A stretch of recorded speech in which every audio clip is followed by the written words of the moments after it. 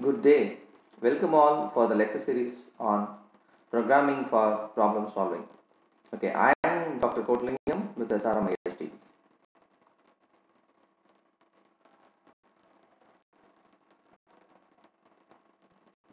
See, in the previous lectures, we have seen about evolution of programming and languages as well as introduction to problem solving through programming. So now we are in the phase of seeing about creating algorithms.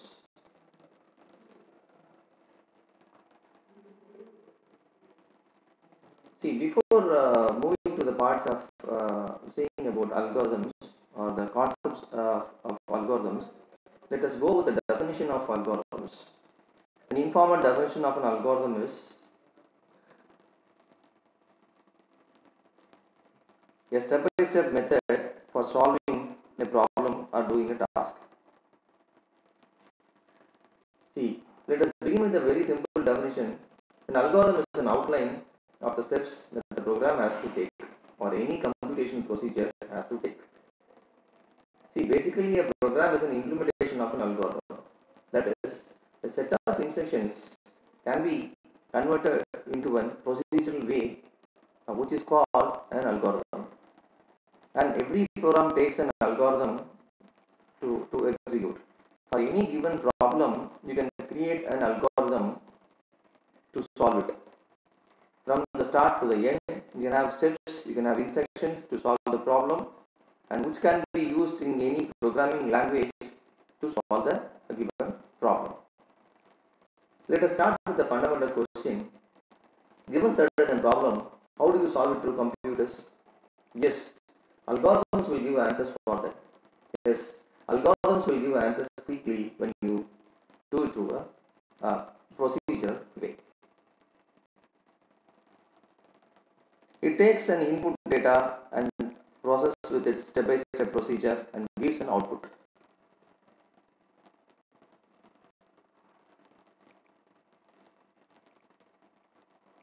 What are algorithms for? A way to communicate about your problem solution with others.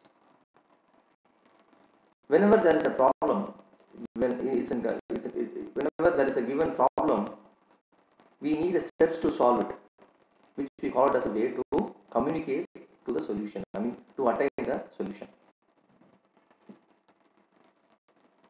It is the only possible way to solve a given problem. It is a formula or a set of methods or a set of procedures or a set of itineraries that will be proved. Every formula can be proved. So basically an algorithm is a formula or a formalization of a method.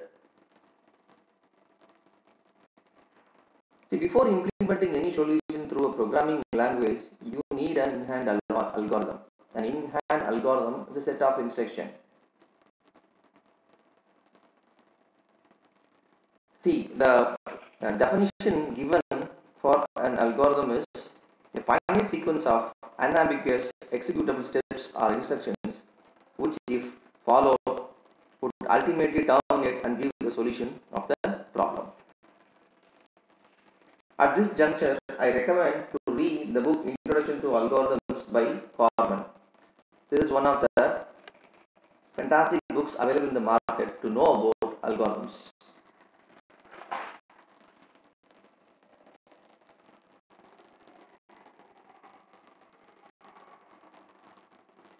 Before seeing about the notations, I would like to say something about algorithms. An algorithm is said to be correct if for every input instance it halts with the correct output. Once you give an input, it needs to halt on the right output. We say that a correct algorithm solves the given computational problem.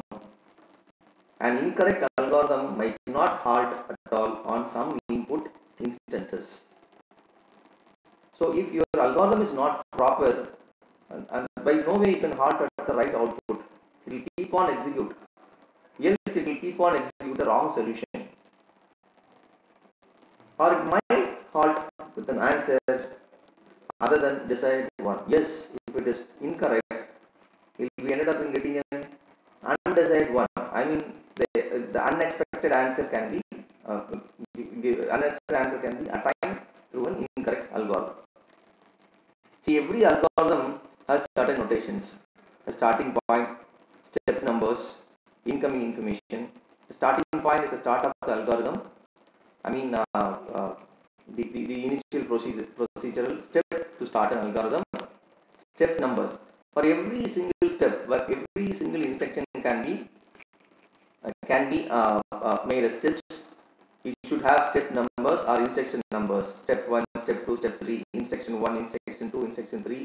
Until the end of the algorithm, you have to give steps for every single procedure. Incoming information, that is the data you want to process with the algorithm. That is called input or incoming information. Control flow or order of evaluating the instruction. In which order you have to evaluate. Basically, in mathematical perspective, there are operator precedence is there. That is one of the examples. You can say if for order of evaluating the instructions. If suppose you want to add two numbers a plus b and you have to assign it to c, this operator precedence plays a vital role, which you need to add a and b and you have to assign to c, and which operator has to proceed first and which operator has to proceed next, which is called a control flow. Statements. There are n number of statements you can give it in an algorithm. I mean, with respect to your control flow, you can assign statements. Outgoing informations. What is the solution of the problem? That is called an outgoing information or an output attained after generating an algorithm. I mean, or a fruitful result which we attain from an algorithm, and which is also called the ending point of the. I mean, it has to halt. I said no, it has to halt. The algorithm has to halt. After attaining the respective solution, you have to give an instruction to halt the algorithm. This halting is in the sense the program has to stop after the concerned output has been attained. Properties of an algorithm: finite, complete, correct. The algorithm must eventually terminate. Yes, at one point of time after attaining the desired solution, it has to stop. That is, it has to terminate. Complete. Always give a solution when one exists. You should not, give. If suppose you have drawn something, suppose you have made an algorithm, it has to give a solution. It has to give a solution. I mean, every algorithm has a solution. You cannot draw an algorithm without giving a solution. Even if it is right or wrong, it has to give a solution. Correct. Always give a correct solution. See, these complete and correct are correlated. It has to give a solution as well as it has to give a correct solution. Rules for writing an algorithm. Be consistent. Have well-defined input and output. Do not use any syntax of any specific programming languages. I mean, while writing the algorithm, your algorithm needs to be consistent. I mean, it has the aspects of running in a specific programming language, or it has the aspects of it can run in any number of programming language, because no algorithms are designed with respect to a specific programming languages. Algorithms are designed with respect to a specific problem. Have well-defined input and output. See, you have crafted a well-defined algorithm. If you are not giving the right input, I mean, there is no correlation between and giving a wrong input to a right algorithm or a right input to a wrong algorithm. There are hiccups will be there. There are mismatches will be there. So while drafting the algorithm, you should decide about what input you are going to give to an algorithm, and you should not design an algorithm with respect to a specific programming language.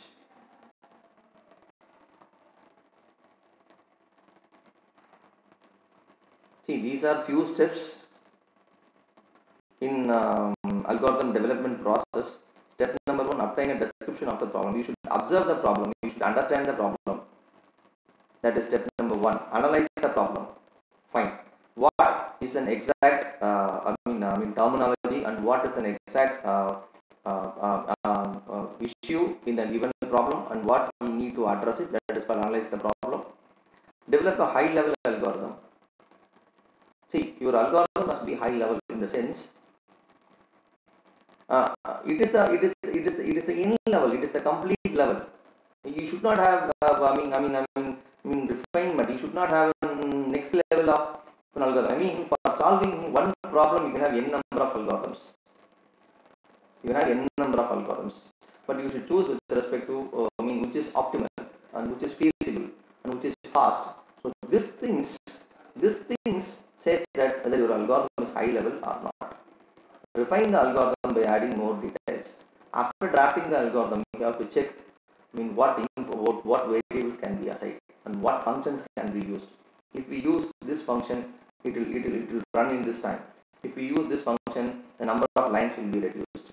So such a way you have to correlate for refining the algorithm. Review of the algorithm. Before making it into a programming language, you should review all the components from start to end, to the control flow, to the statements, and every single component in an algorithm must be reviewed before running the algorithm. See, we have given an example here. To develop an algorithm for finding the largest integer among a list of positive integers. See, this is one common example can be used for explaining algorithms.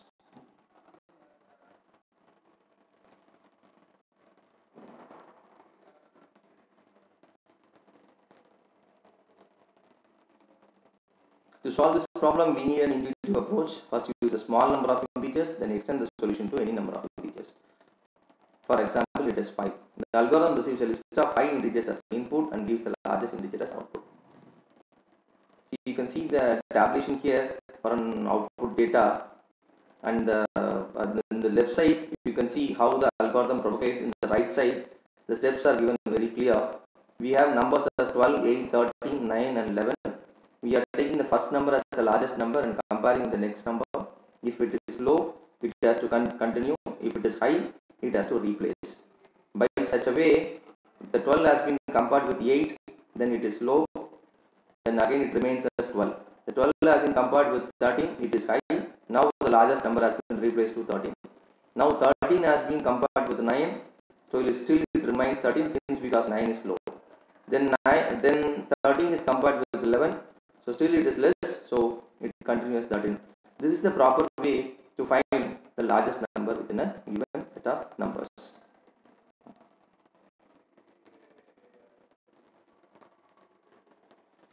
Example 2, print 1 to 20.